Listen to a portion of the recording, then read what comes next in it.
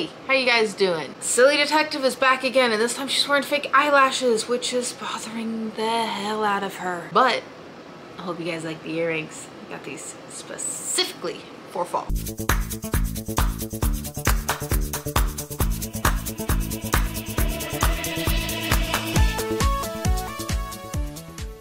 Today we're going to be talking about the top 7 urban legends of Utah. The first one is Bear Lake Monster.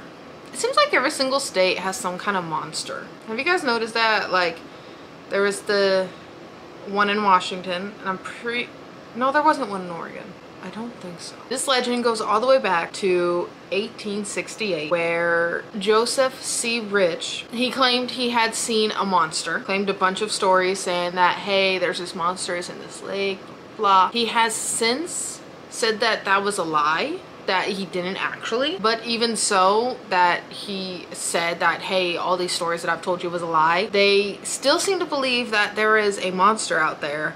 And apparently some people have seen it and said that it looks like the Loch Ness Monster from the one in Scotland. I don't really believe that one because I think people are just like, oh, there's a stick. It must be the monster of Bear Lake. Number 2, the hobbits that live in, wait, is that correct? In Sugar House. Okay, well apparently there's a bunch of little tiny homes in this area, and apparently these hobbits are magical and worship the devil. Worship, oh my goodness, I just now did that. These evil creatures worship, oh my goodness, worship the devil. These tiny homes originally housed birds, not people, and apparently it's all man-made.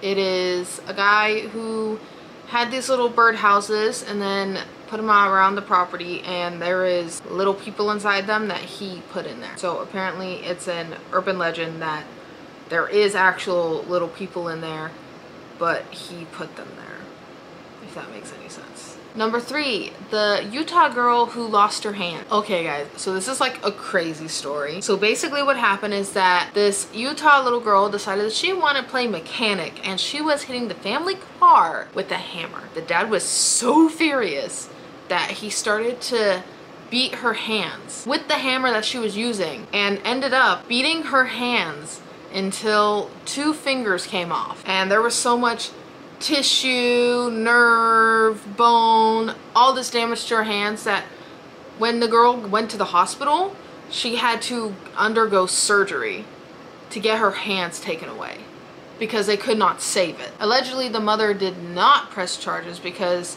the father was just acting as a father should, apparently, adding discipline, which that is not good. That is not how you handle it.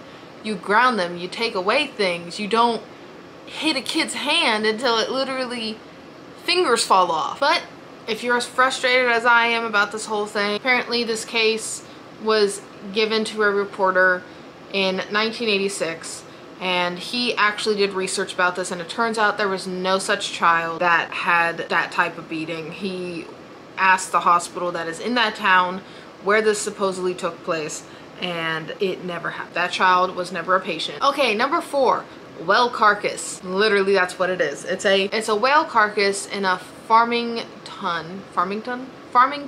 In December 2014, a farmer found a dead whale. So basically what happened was that this one site posted it on a make-believe site, and someone else saw it and they thought it was real, and it ended up going viral. And apparently some people thought this made sense because the Great Salt Lakes, whales will go there, so apparently that made sense that that would even be a thing. And sometimes the lake is too shallow for those creatures and they would get beached and they would die. But the sheriff's department has said that this was not true. Number 5 is the Disneyland hearse. Basically there is an old horse-drawn hearse.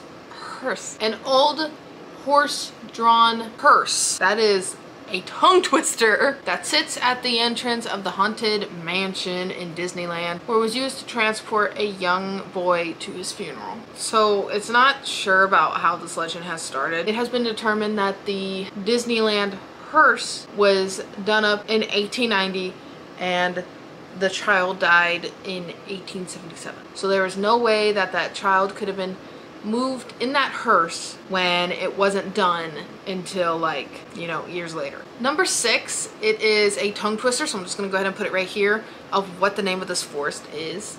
But apparently if you take a piece of this forest, like a piece of bark, a leaf, or anything like that, you take it out of the forest and you take it home with you, you will suffer from bad luck that is due to an ancient curse.